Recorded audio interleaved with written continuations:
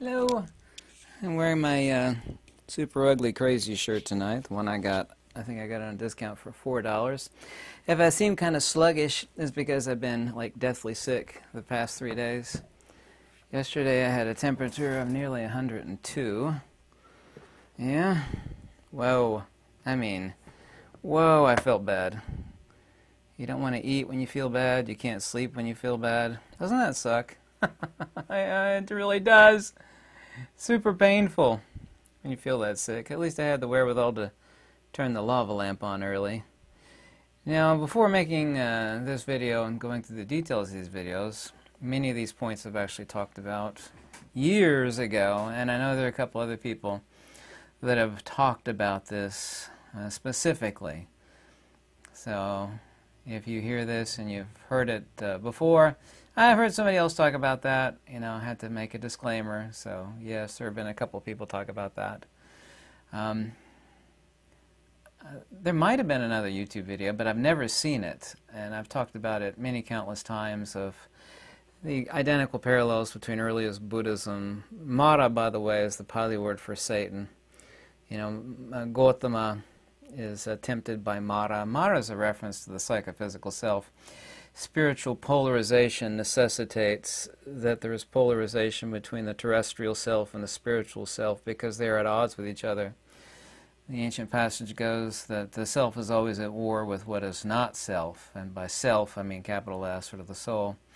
Same is true of Jesus in the desert, you know, where Satan tempts him, like, you know, if you do this, I'll give you the world. If you do that, and I'll give you the world, you know. And, of course, all of Christianity actually thinks that those are two totally different entities. You know, you got Jesus over here, and you got Satan over there.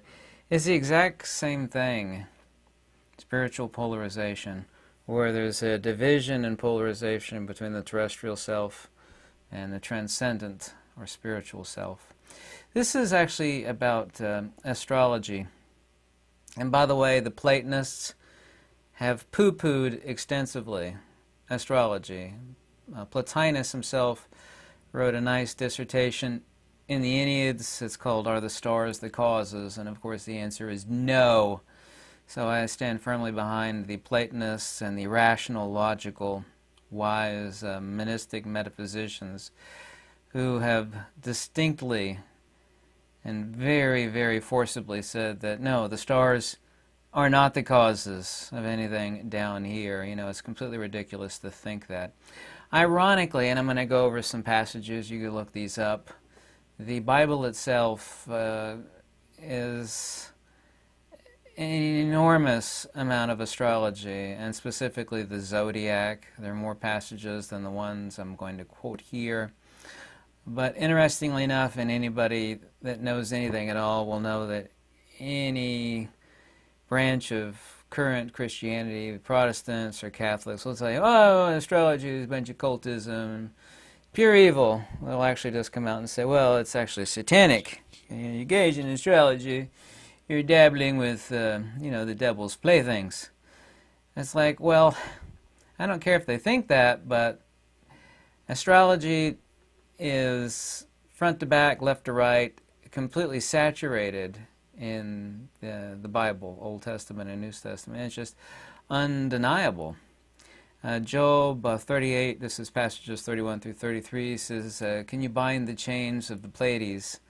It is asked by God. He said, can you loosen Orion's belt? Orion's belt has had extreme significance in ancient Egyptian, like the king's tunnels that actually point specifically to Orion's belt. So you can look that up by Robert Bauval, who wrote a few books on this. And God asks, do you know the ordinances of the heaven? This is a direct reference to Mazzaroth. Mazzaroth, and you can go look this up, is about prognostication. Oth in Hebrew is a reference to prognostication, which of course the zodiac is meant to be the premise thereof. But Mazzaroth is a reference, not my opinion or feeling or belief, is about the zodiac. According to the Bible, God created the zodiac, which of course far, far more ancient. Ancient Persia, ancient Egypt, you know, the Judeo-Christian God you know, the idea of zodiac permeates. We can find zodiac. I forget which king's chamber in the Valley of the Kings. They found the zodiac painted on the ceiling, but it's very, very beautiful. Job 38:36, heavenly bodies that rule the earth. He's talking about actually the division of the zodiac and being the symbolism, and of course those who follow the Zohar and Kabbalah, this is all interwoven. By the way, most of Kabbalah is actually stolen from Neoplatonism, but that's a matter for another discussion. Genesis 1:14, let them be for signs. The signs in the Hebrew is oth. It's a divination. It's about things that are actually to come. John 14:2, in my Father's house there are many, it's usually translated as mansion. It says, in my Father's house there are many abodes. This is a reference to the signs of the zodiac and of astrology. Of course, the zodiac is a reference to the kingdom. We're referring to the kingdom of God or the kingdom of men or the kingdom of beasts, as the old saying goes in Roman Catholicism. Thy kingdom come, thy will be done. And the will as implying the actual prognostications or oth within the zodiac, which is, according to the Old Testament, written by God himself. We are, of course, living underneath the zodiac from this, and this is, I mean, when you talk about true occult, this is all occultistic. It is not rational, it's not logical. Once again, poo-pooed by the Platonists, the Pythagoreans, the Neoplatonists endlessly. They poo-pooed the idea the stars were the causes. This theme of zodiac signs and following your signs and what your horoscope is, and, you know, up until recently, I remember when people used to read their horoscope in the newspaper, and they kind of lived their lives by the horoscope, and some people have ignorantly told me, said millionaires or normal people don't follow the zodiac, but billionaires do. There's a couple instances of some billionaires that have actually hired experts in astrology, you know, to guide them, but that doesn't mean that that's how they made their billions. But I've heard that quote many, many, many times. We got, of course, the division of our watch. We got, you know, 1 through 12. A dozen eggs, the 12 tribes of Israel. And the 12 tribes of Israel is not literal. And we're not 12 tribes of Israel. This is a reference to the zodiac, the 12 ordinances of the zodiac. 12 precious stones on the high priest's breastplate, who was able to, you know, touch the Ark of the Covenant. You know, once again, 12 hours in your watch. The 12 apostles of Jesus, Simon, Peter, Andrew, James, John, Philip, Bartholomew, on and on and on. I couldn't care less about this, honestly. In Revelation, we actually have the 12 gates of the celestial city. That's Revelations 21:12, the 12 kinds of precious stones of the celestial city, 12 stars of the crowns, the 12 trees of life, which bear the crops of fruit in each month, the 12 minor prophets of the Old Testament, Hosea, Joel, Amos, Obadiah, Jeremiah. Nobody cares about these names. I mean, really? I mean, even if you're a Christian, do you really care about those names? There are 12 of them. Number 12 is used 189 times in the Old and New Testament collectively. They're the 12 gods of ancient Egypt, among which Hercules was the chief. The 4 seasons, Matthew, Mark, Luke, and John, they're actually centered around the sun. There is a reference, and this is Old English, you could look this up, it's called a lazy O, where U and O are used interchangeably, sun and sun. People would talk about their son. Ah, my son, you know, he's the light of my life. Correct. Sun and sun, S-O-N, S-U-N.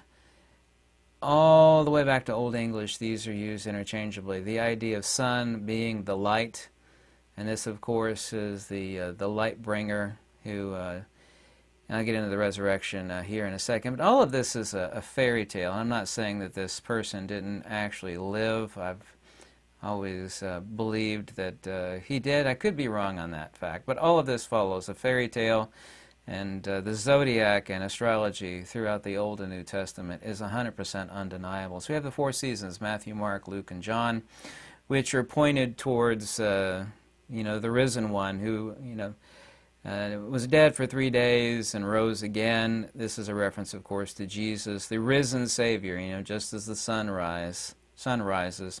We always have Jesus, of course, on the cross, but something that's easily one of the oldest symbols on earth, and I can actually say that I'm an expert on symbolism. I think I've got every book ever written on symbolism. I've seen things a lot of people haven't seen, and I could write a book about that overnight. I've got certainly the notes for same.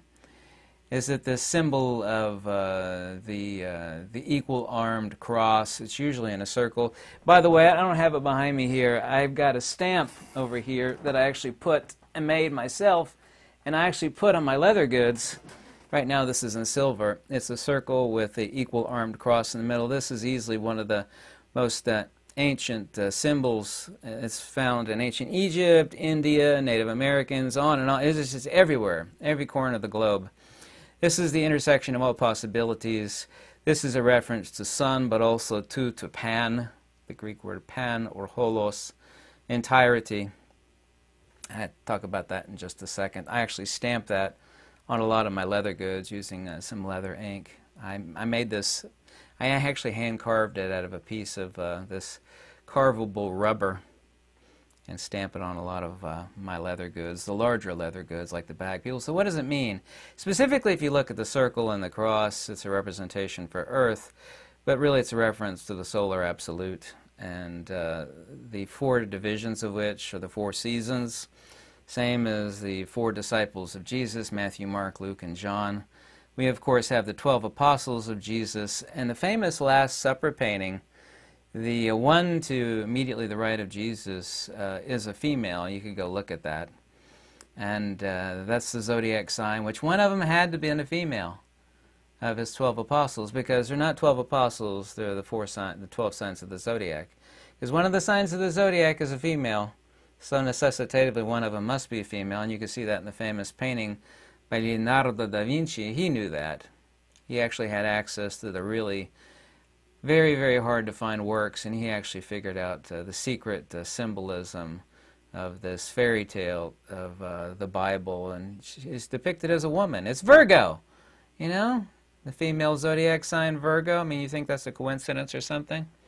Yeah, if you want to read about this, you know, the ignorance and laughable irrationality of astrology and the zodiac, you could read Plotinus's little article on that in the Enneads. It's called Are the Stars the Causes?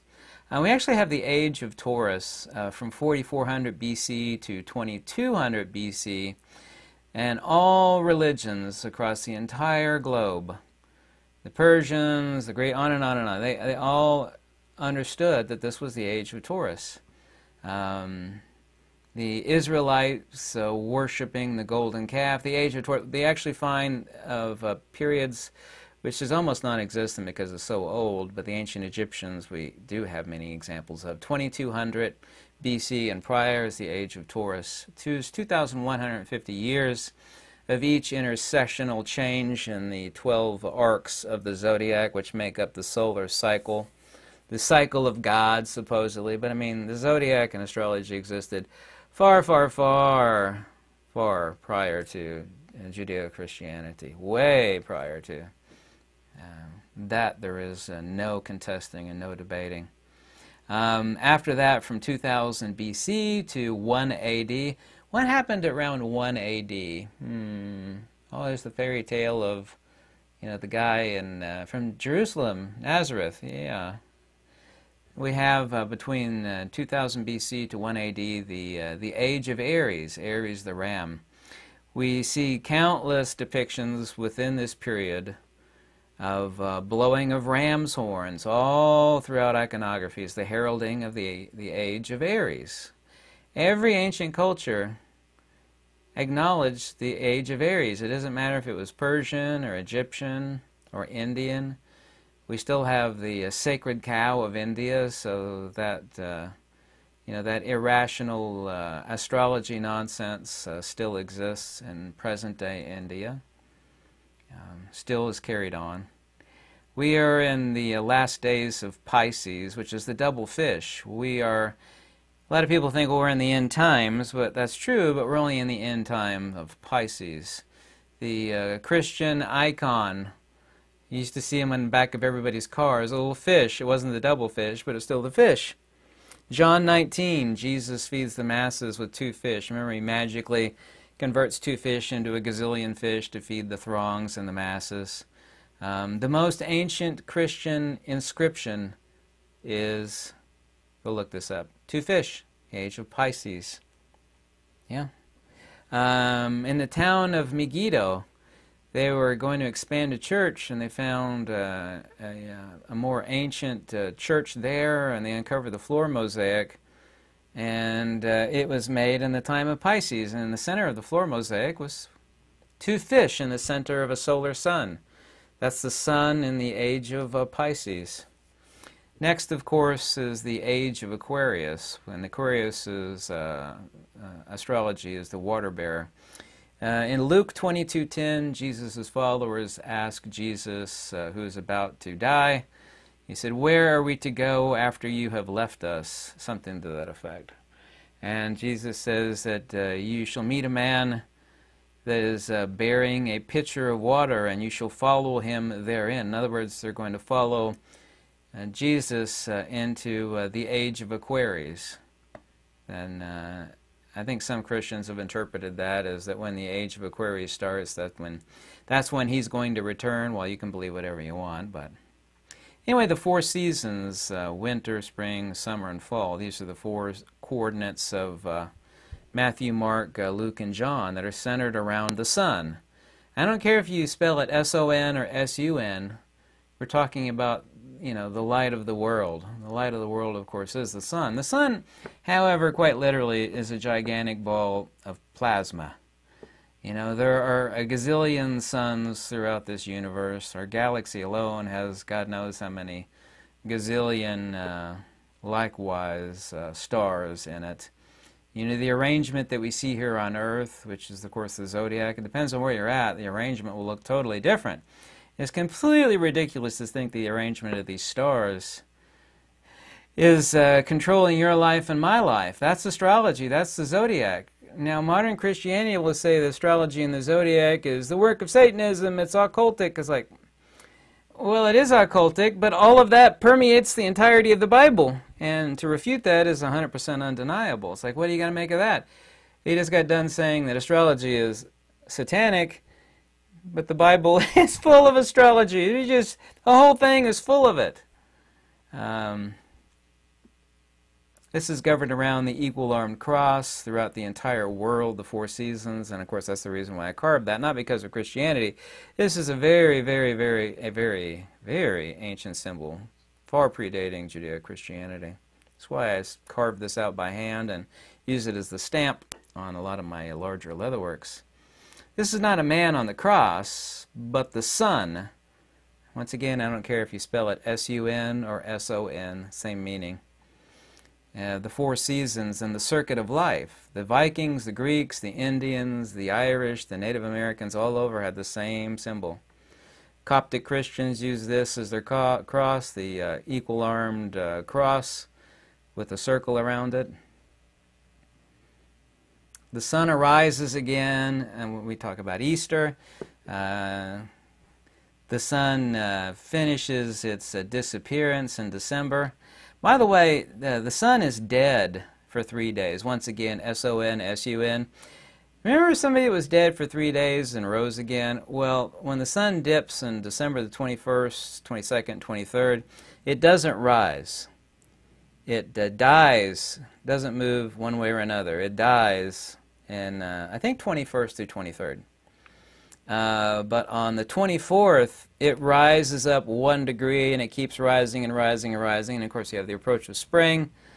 So let me see if I could put these 2 things together.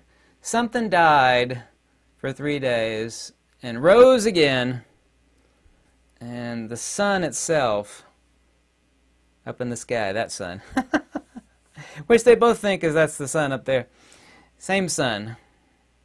My son's your son, you know. Mine's the Son of God, who is also God. It's like, oh, that makes a lot of sense. These 2 things that died for 3 days, and they rose again. That's exactly what our physical sun does on 22nd through 23rd. It doesn't move one way or another. It's reached the maximum against the northern hemisphere. Most of the world, 95% of the world back then, lived in the northern hemisphere, essentially 95%, okay? Don't put me to task on that one. And it starts to rise again after it was dead for 3 days. The rising, all of this is a fairy tale.